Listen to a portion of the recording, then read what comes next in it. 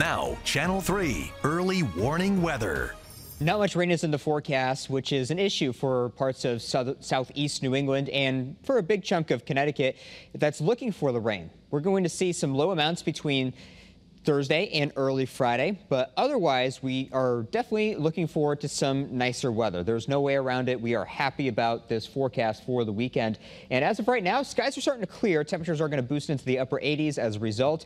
We are not looking at very much rain, let alone cloud cover to the west at this moment. So if you live in central and eastern Connecticut, there should be some emerging sun here in the next few hours. Drought monitor showing us a severe drought for eastern Connecticut, all of Rhode Island, all of southeast Massachusetts, and we need quite a bit of rain to put that into reversal. And at this point, it might need to be some tropical activity, lots of thunderstorms, anything like that. But we're not seeing any signs because we keep getting these relatively dry cold fronts pushing through, which is just not going to be able to give us too much. Between now and tomorrow morning, very little rain is expected. There will be an opportunity for some rain showers early on Thursday, so that's the first one.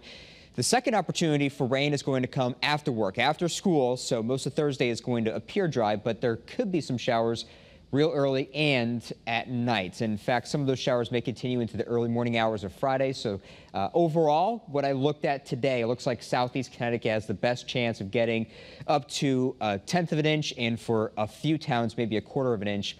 But to be clear, many places will completely strike out with the rain for tomorrow, and then no chance of rain Friday, Saturday, and Sunday. Right now, we are in the 80s and 70s across the hills right now. Along the shoreline, we have about 80 degrees.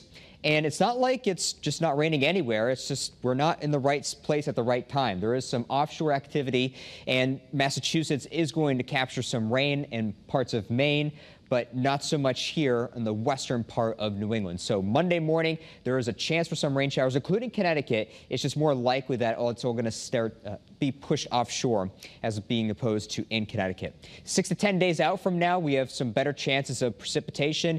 And as far as the temperatures go, it's looking and trending a little on the below average side, which we love to see. Anytime in the summer, we always want to see those blue shades over us, and that's the perfect combo, right? We want rain, and we want to stay cool, and that looks like that's something we could see 7 days from now. We got the cool part that's happening for the weekend, but we got to hang tight for some decent precipitation. Old Saybrook right now, sticking with cloudy skies. Same thing along New Haven.